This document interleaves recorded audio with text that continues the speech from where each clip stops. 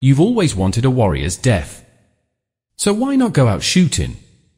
Brainstorm Media has revealed an official trailer for the channel, yet another generic action thriller heading to VOD day and date this year.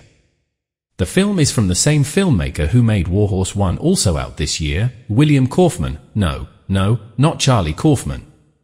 After their bank heist goes wrong, a desperate criminal, his out-of-control brother, and their motley crew of armed ex-Marines must escape New Orleans, and the determined FBI agent who is pursuing them, Clayne Crawford and Max Martini, star as the two criminals on the run.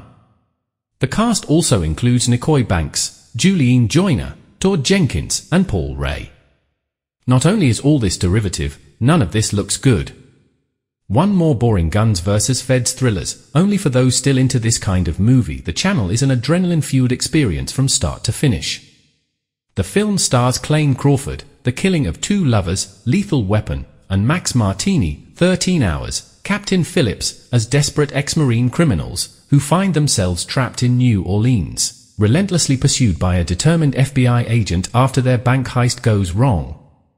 The channel is written and directed by American indie filmmaker William Kaufman, director of the films The Prodigy, Sinners and Saints, The Hit List, One in the Chamber, The Marine 4, Moving Target, Jarhead 3, The Siege, Daylight's End, and The Brave, most recently, also this year's Warhorse 1.